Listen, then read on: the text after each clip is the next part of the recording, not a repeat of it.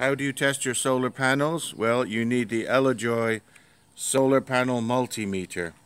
If you're into solar energy and you're buying lots of panels, you want to check them and test them. Voltmeter is a good way to go to start.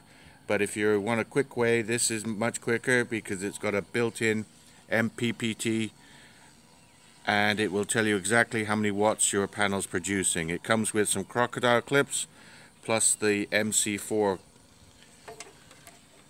standard connectors, which I like to use. So I've got the MC4s connected in here. It comes with the crocodile clips if you have bare leads. I'm going to plug it into my panels. I've got two 50-watt panels in series, in parallel here. It's early in the morning, so we're not going to have full sunlight yet, but let's see what this does. As I connect it, it comes alive.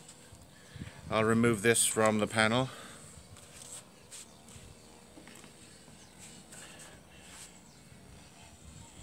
And it's got different modes. So it's got manual mode, which is telling me right now, yeah, there's no watts coming out because it's in shade here.